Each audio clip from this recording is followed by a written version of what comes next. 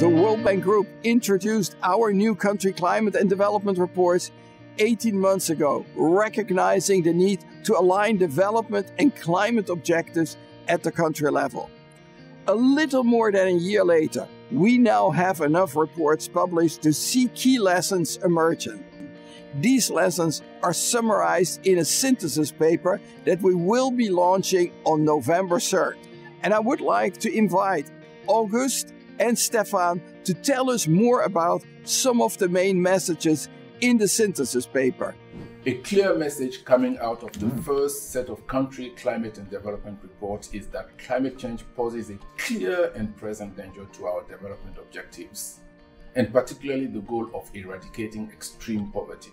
Poor countries and poor people in all countries are especially vulnerable. In the Sahel countries, for example, the poverty rate could increase from a 27% baseline to 34% by 2050, in a scenario assuming continued high global emissions. CCDRs argue that these impacts can be reduced drastically if we make climate adaptation and resilience an integral part of development. For example, today we should not build a new infrastructure asset without making sure it is designed for tomorrow's climate conditions.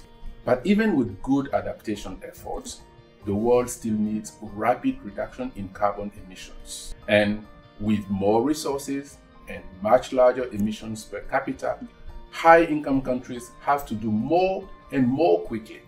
This will also give low-income countries more time to do their own transition toward low-carbon development. But eventually, all countries will need to shift to low-carbon development path, especially the largest emitters among middle-income countries. The good news out of our CCDRs is that countries can shift to low-carbon development without compromising their development. In countries where we have CCDRs, emissions can be reduced by 70% by 2050 without reducing economic growth. And in many countries, climate policies can even accelerate growth thanks to efficiency gains and better technologies. But for that to happen, a few key conditions need to be met. Policies need to be well designed. The private sector needs to play its part. Poor people need to be supported and protected to ensure a just transition. And affordable financing needs to be available.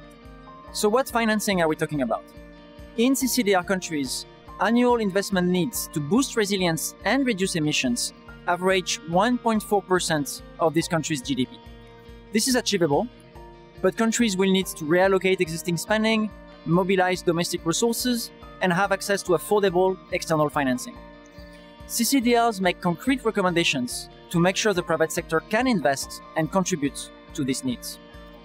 In lower-income countries, though, needs are larger, often higher than 5% of their GDP.